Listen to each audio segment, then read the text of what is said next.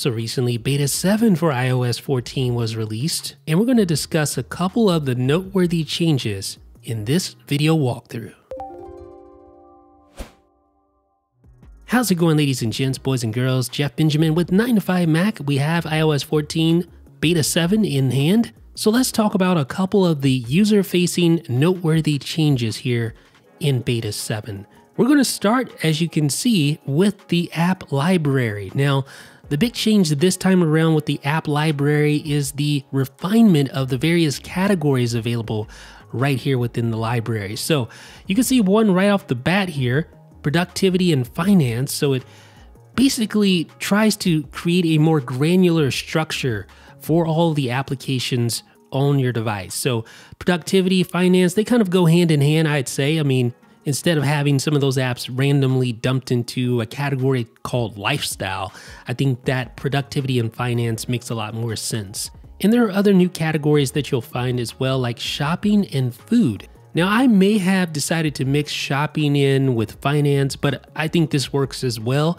What do you guys think? Do you like these category updates? Do you think they should have changed them around a little bit?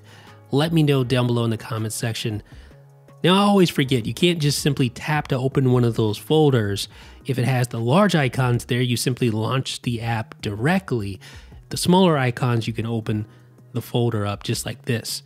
So it is kind of a weird design. It takes a little time to get used to, just because our muscle memory says you see a folder, you can open that up. But that's neither here nor there. While we're here, you can see the other folder is still filled with all sorts of different random applications. So hopefully Apple continues to work on refining the app library and coming up with additional valid categories. And speaking of that, you can see that travel is a new category. So you have Google Maps and Apple Maps inside there.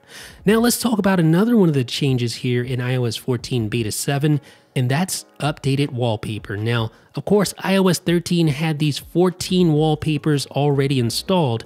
So you can see each one of these wallpapers is actually two. There's a light version and a dark version. So I'm just going to tap the dark mode option, and that transforms the wallpaper from light mode to dark mode. And we simply tap that toggle again to switch back to light mode. Now, what's interesting is that Apple has added 6 additional new wallpapers with light and dark variants. And it's no coincidence that these wallpapers are the 6 color wallpapers that were a part of Apple's classic logo. So each of these wallpapers has a dark and light variant, and the light variant is the color that you see on the left side of the wallpaper. The dark variant is actually going to be the same for all 6 of the wallpapers. It's just the regular old black background for the 6 colors logo. So here is the light variant for the blue, and I'm going to add that wallpaper to my home screen and lock screen so you can see right here. This is what it looks like. I mean, it's cool, but it is a little busy looking.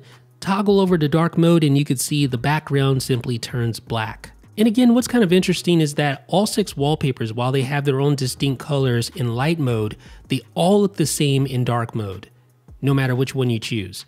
And another thing to note here is that each of these 6 wallpapers are basically variants of each of those 6 colors. So you have this one would be red, this one would be the purple, this one of course yellow, you have orange, and you had green, and you also had blue as well. So I don't know, I mean, you kind of lose some of the variety because all of the dark mode versions of these wallpapers are exactly the same. What do you think? Let me know down below in the comment section. And just want to remind you guys that now in iOS 14 in the YouTube app, you can select 4K video quality. You see right there, 2160p, that's so nice. Of course, the iPhone doesn't have a 4K display, but it is higher than 1080p. So you will gain some resolution benefits, but you also gain higher bitrate benefits. And that's going to make the videos just look all that much better. Be sure to subscribe to 9to5Mac on YouTube if you haven't done so already. And if you appreciated this particular video, leave me a thumbs up because that helps other people find it and hence allows this channel to grow. So ladies and gentlemen, let me know down below what you think about the latest changes and features in iOS 14 Beta 7. This is Jeff with 9to5Mac.